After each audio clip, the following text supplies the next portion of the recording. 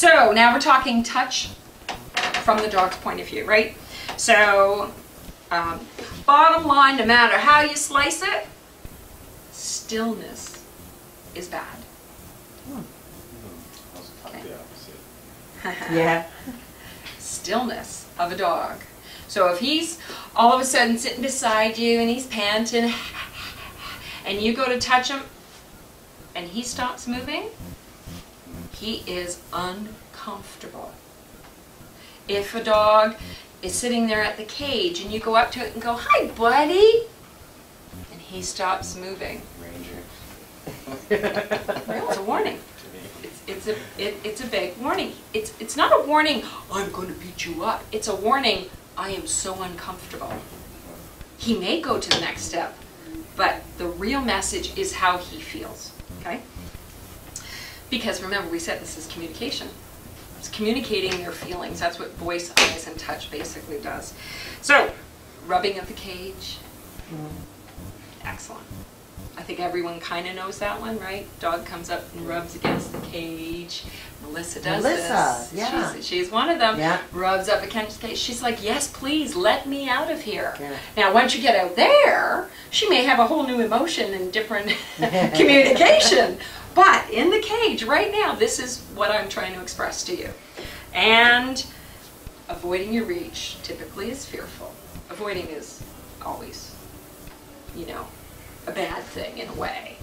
So if you're reaching in and the dog has pulled away, if you kind of think of the 3-second rule, you can apply that with your approach too. "Oh, hey, bud, I'm sorry. I didn't mean to intimidate you." Now, typically a dangerous, confident, dominant type dog isn't going to be doing this. This is a very general statement.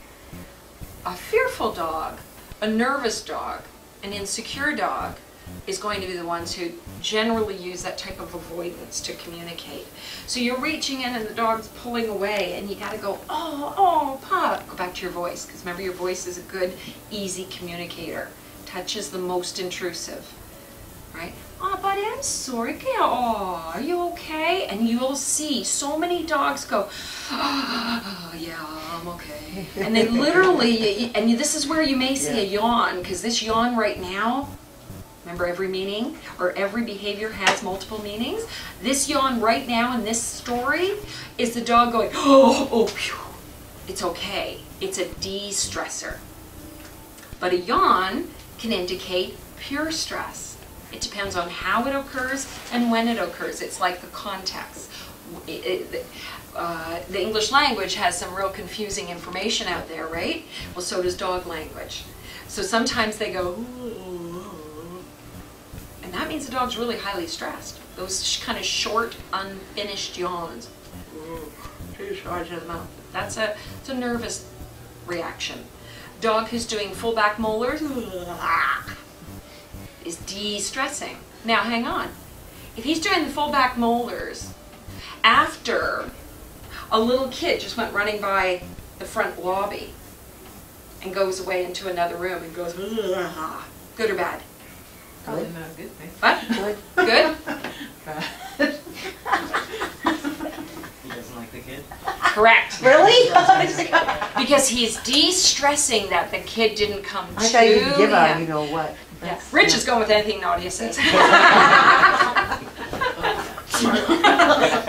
But it's true. So here you are de-stressing, going, "Oh, phew, that kid didn't come near me." Now, if, let's just say, in the lobby, which we're not allowing, and a child was to come towards the little dog and say, "Oh, can I pat your dog?" And we go, "Yeah, sure." And the little kid's patting the dog, and the dog goes, good or bad? Good. Yeah, it sounds like it could be a good thing. Yeah. Dog's going, "Oh." I Yeah. like that. Right? Yeah. Feels good. So this is why you get so confused, because the information out there is correct, all of it.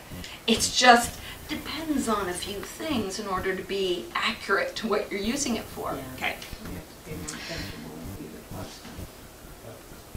Dog closes his mouth, good or bad? But I'm going to say it's a negative. Right. Because panting Yeah. You'll see that a lot in Border Collies, Rotties, Yeah. especially. And Rotties are hard to read because they do tend to close their mouth a lot when they're thinking. Because you can't do two things at once.